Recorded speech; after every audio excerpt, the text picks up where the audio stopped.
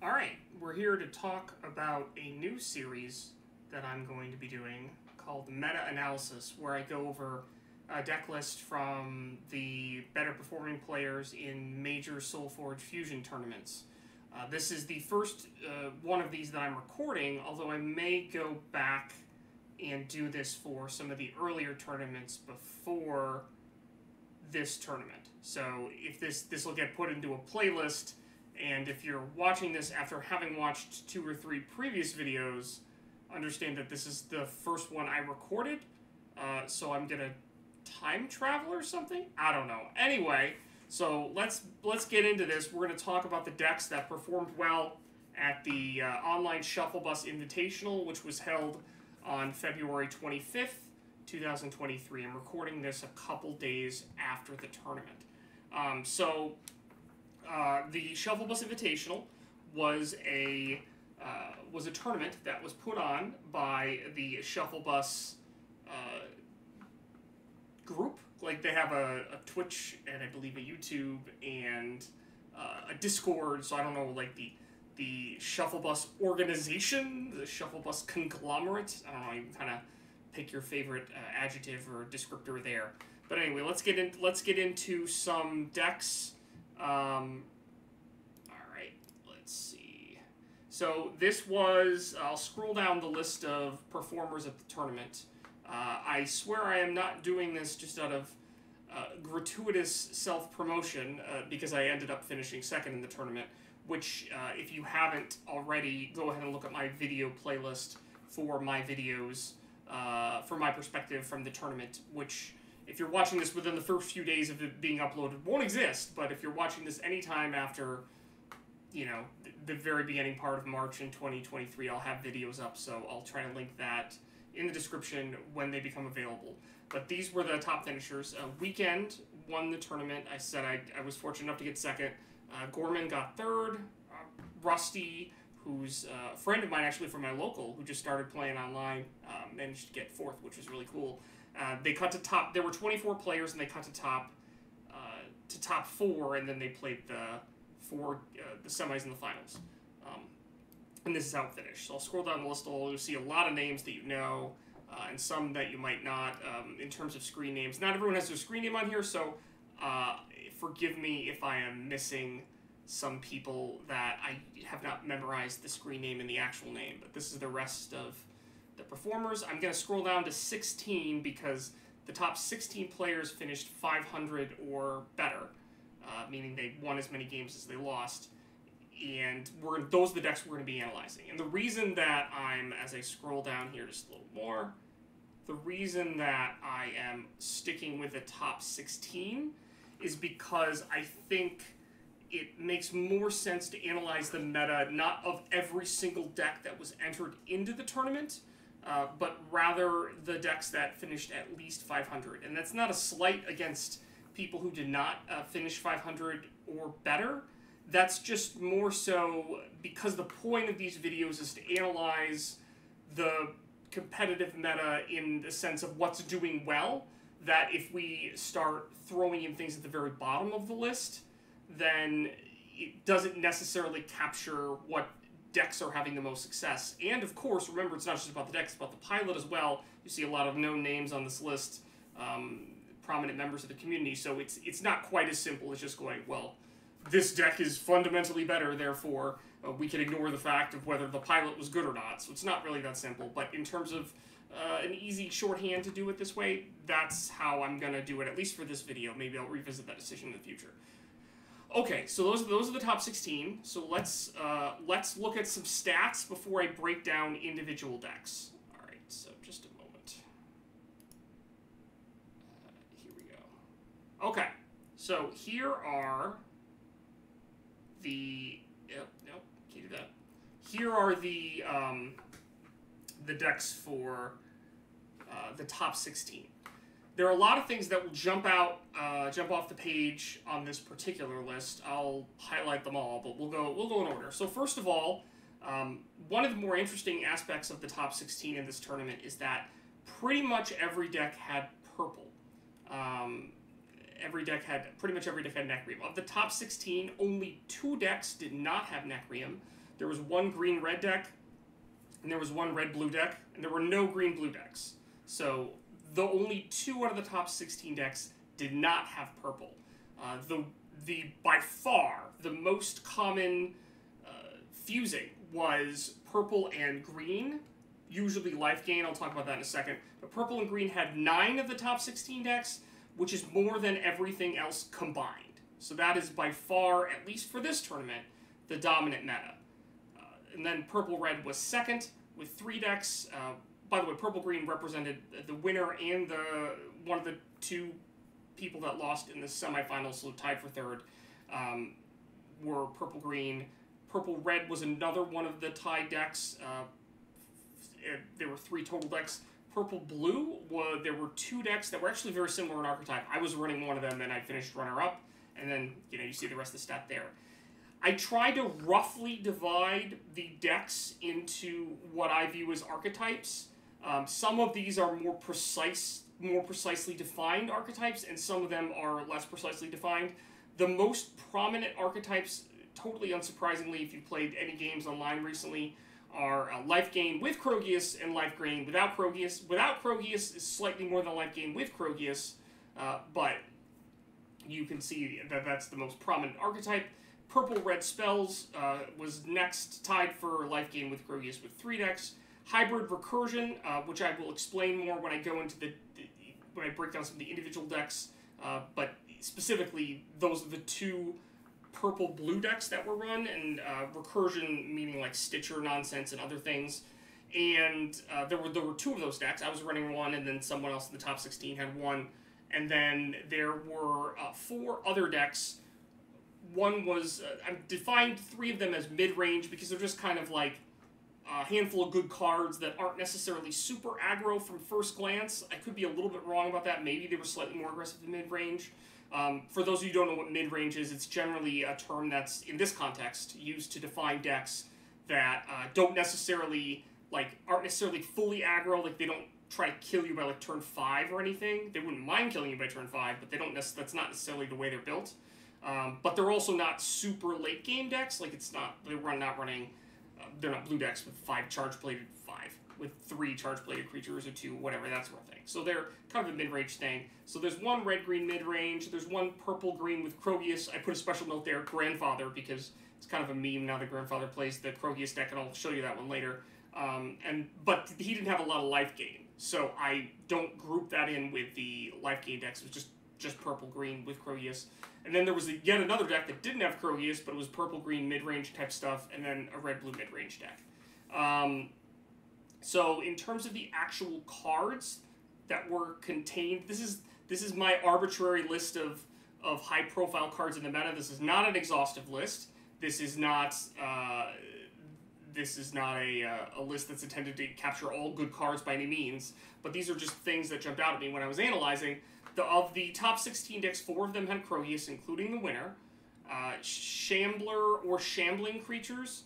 There were a total of 9 Shambler or Shambling creatures in the top 16 decks. I believe one deck had 2 of them, so I think that functionally means 8 or half of the top 16 decks had Shambling, which is pretty crazy if you think about it. Just in terms of, that just means almost every purple deck in the top cut, well, maybe not almost every purple deck, but the majority of purple decks had some sort of Shambling in them. Glowhive was a very popular one because that's one of the key components of life gain. It's a life gain engine and a life gain payoff at the same time. It gains a life and it does stuff with the life gain. Either Mantis or Forge Seal was in 5 decks. The number there is 6 because Grandfather's deck, which is kind of a meme, and we'll talk about that in a second, has both of them. So, but I counted the total number. So there were actually 5 decks, I think, that either had, if I've counted correctly, either had Mantis or Forge Seal. Necromancer was in 5 different decks, including my deck, the runner-up deck. Dreadbolts are, the reason I highlighted Dreadbolt because I view that as it's probably the best, it is the best single removal spell in the game in all likelihood, at least in set 1. I'm still going over set 2 stuff, but it's at least in set 1. There are better mass board damage like Epidemic, Firestorm, that sort of stuff, but in terms of just a level-gated, unconditional, other than the level gate kill of a creature, Dreadbolt is very prominent.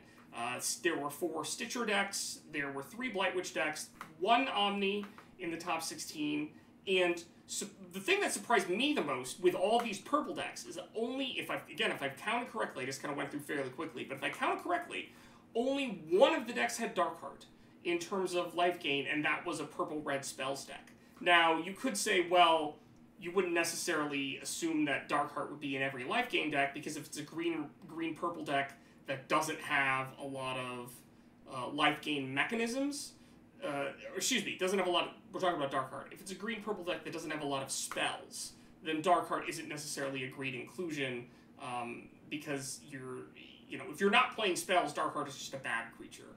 Like, it's 2/8, it can never hit face. So, you really kind of have to be playing spells. So that is the breakdown of all the decks that existed. Let's go over some of the individual decks here. Just a moment.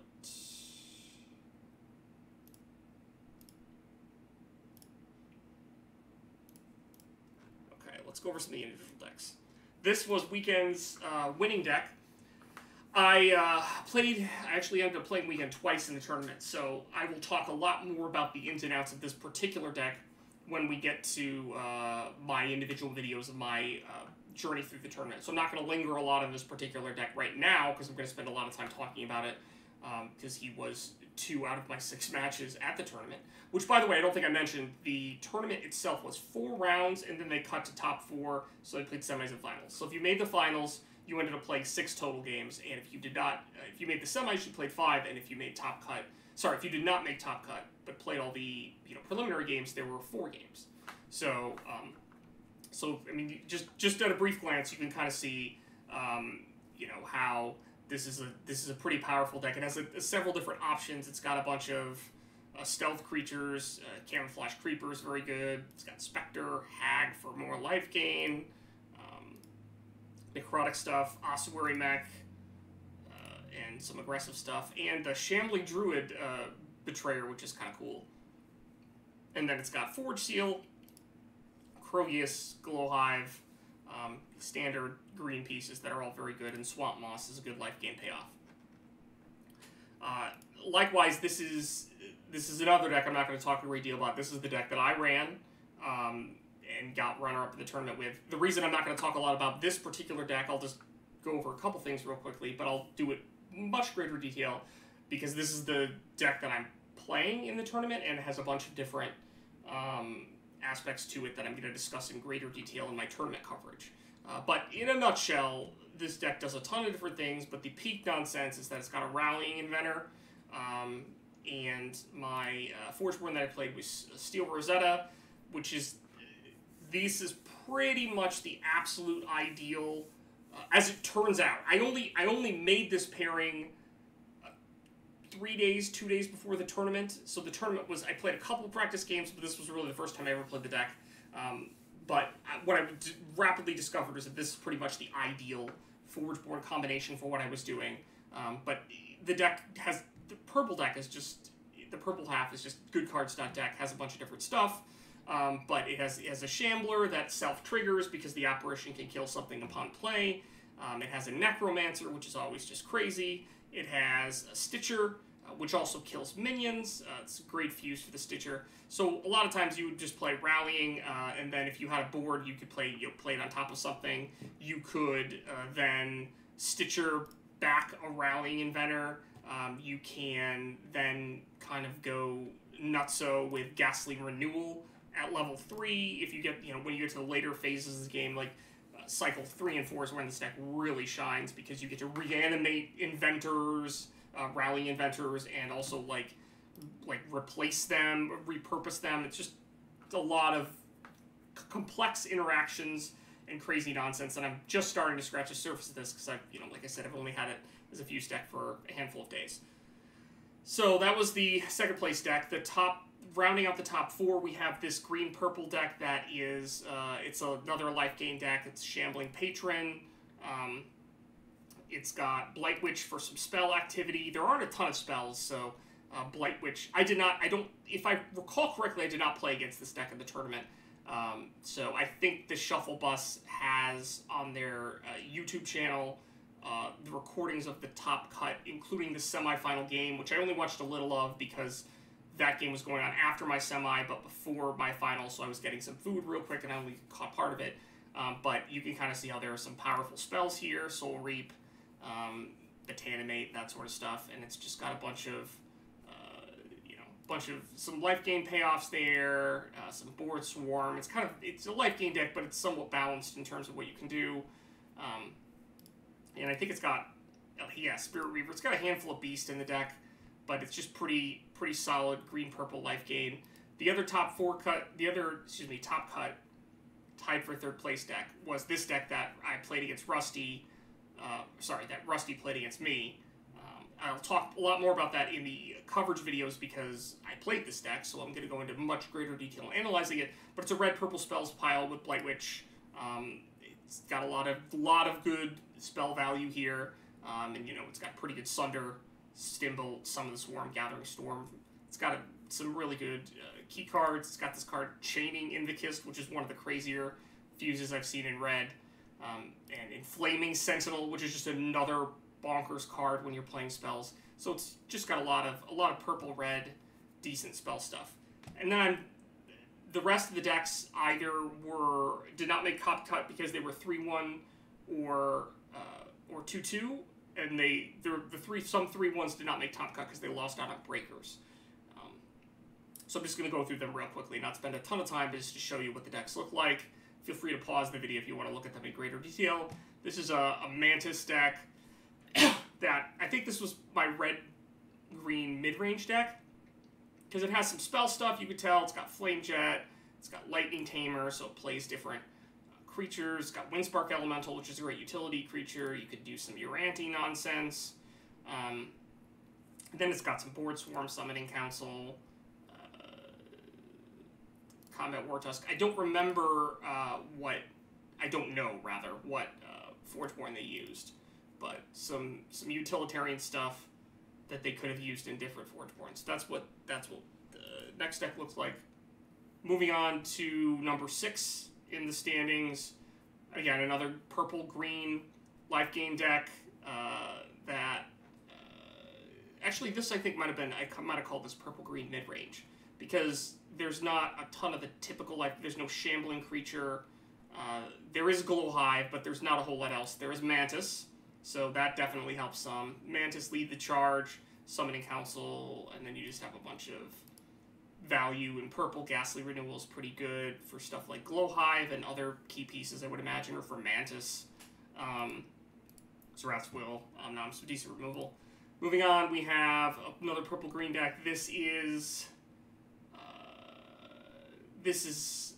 another deck that's got some decent life gain, but not a lot, although it does have Spring Dryad. One of the few decks, surprisingly, in the top cut, even though green-purple was a prominent color fuse, and life gain was a very prominent theme, there weren't a ton of Spring Dryads. I assume it's just by coincidence. You have Dryad, Taliesin, and, Soul Reap, which is a fantastic card that's been in a couple decks so far. You have Lead the Charge, Summoning Council, Toxic Spore, Lycian Rain. So we have a lot of board. This deck has a lot of board swarm, which is great with the Dryad, because you keep getting life that way. It's interesting, the purple itself doesn't have a ton of life gain outside of Soul Reap. This is a life gain payoff, but one vampiric creature, I guess. That is a thing. But other than those, it has a Betrayer Allomancer. I didn't catch that because they don't flag them on these lists that way. But that's pretty funny. And Necromancer is fantastic, as I've already said. So a little bit of life gain in purple, no shambling stuff. Fair amount of life gain in green. So I think I probably did classify this as a green-purple life gain deck. Then the next deck we have, again, another Necromancer, Nap Time, which is a fantastic removal spell that'll get better in set 2, against set 2, rather. It's not printed in set 2.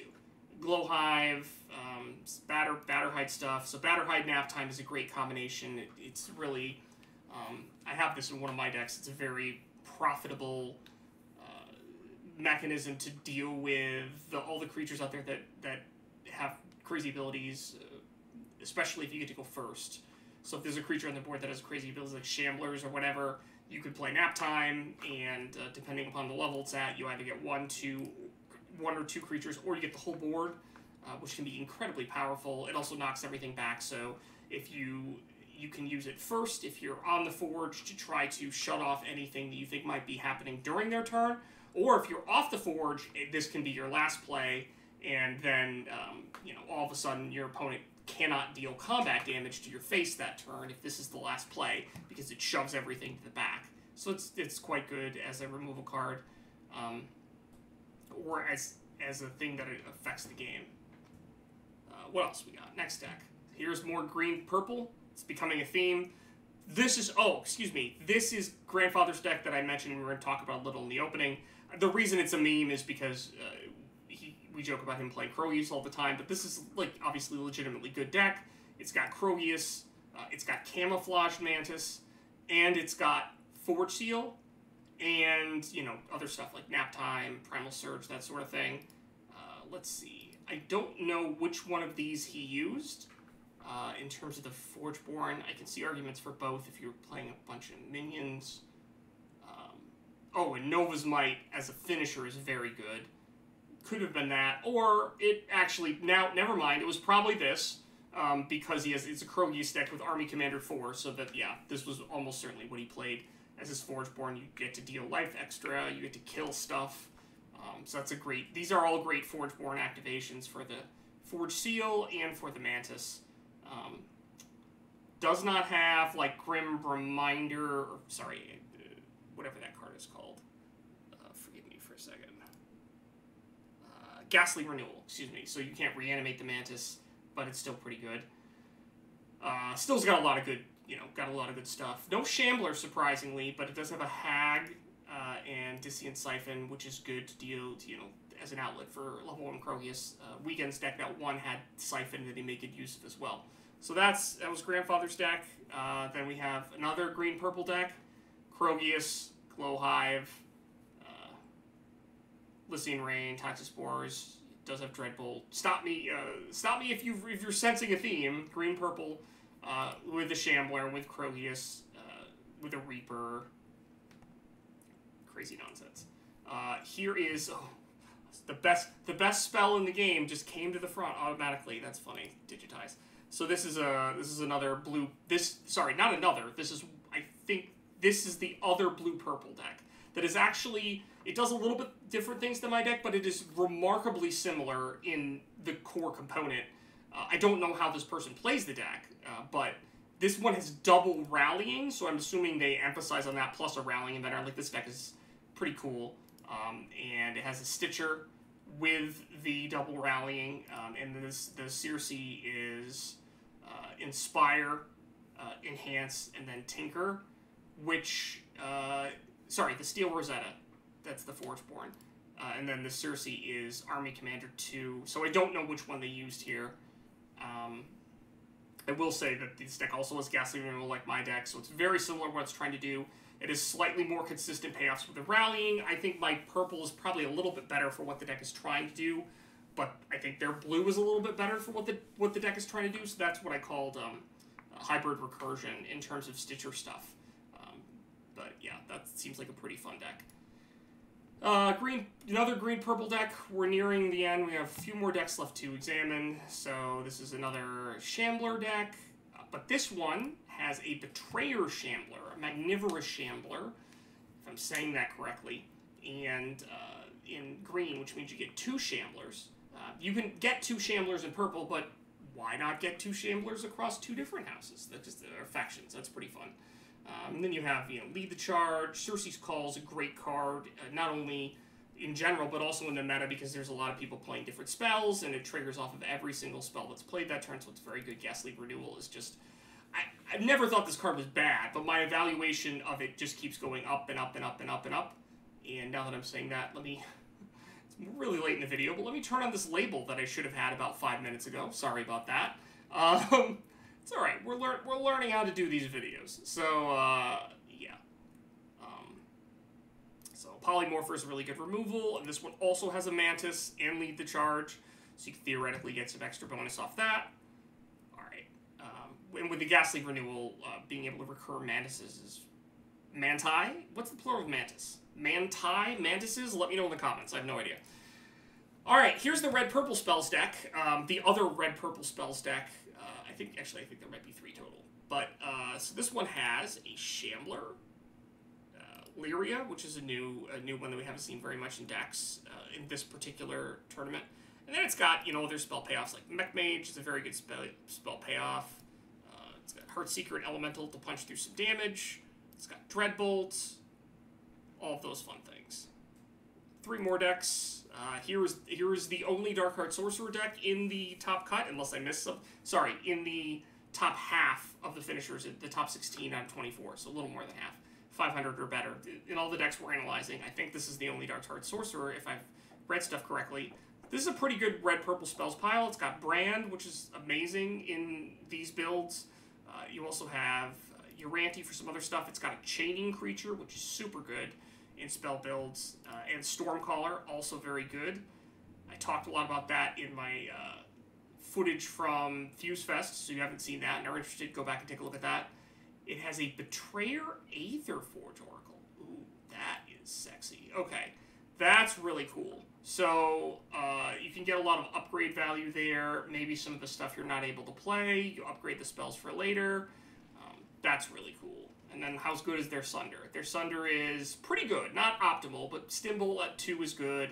Ice Armor is for what you're doing. And then some of the Swarm is also So, no Gathering Storm there, but it is a pretty consistent, looks like, deck that does a lot of spell things. 2 decks left. Alright, we have a red-blue deck. I think this is the only red-blue deck. Where it's got Master, Sparking Omni, which this is the only Omni deck, I do remember that. So you have Master and, let's see, 2, 3,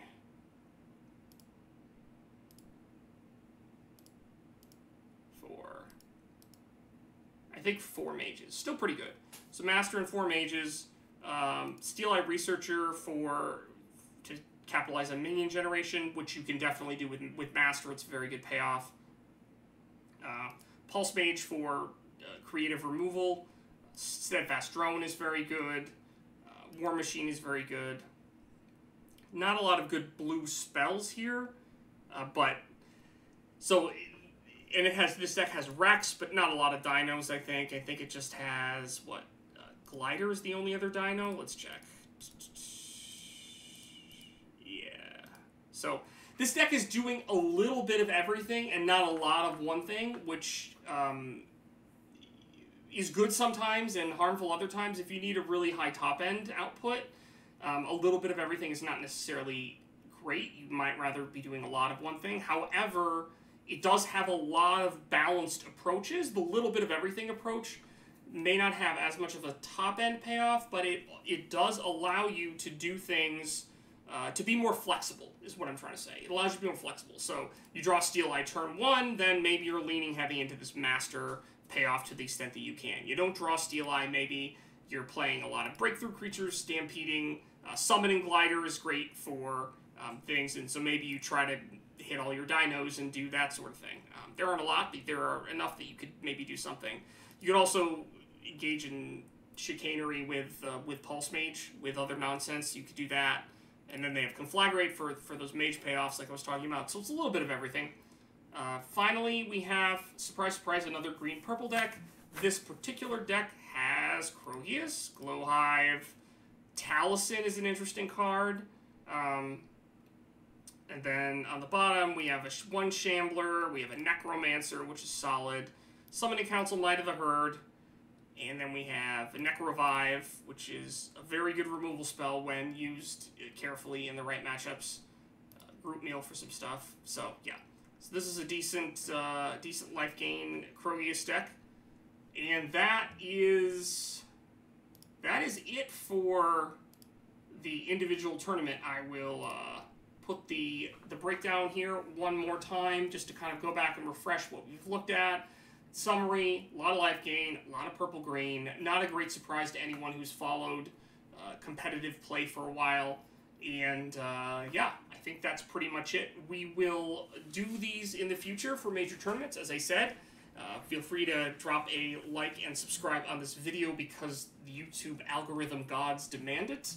In order to get some circulation for these videos, we appreciate your support, and I think that's all we have for today, but keep tuned to this channel for future videos on my run through this particular tournament. I'll have that up soon. Odds are if you're watching this and aren't watching it in the first couple days, then it'll already be up. But if it's not up now, it'll be up very soon. And stay tuned for more good content from SoulForge. See you later.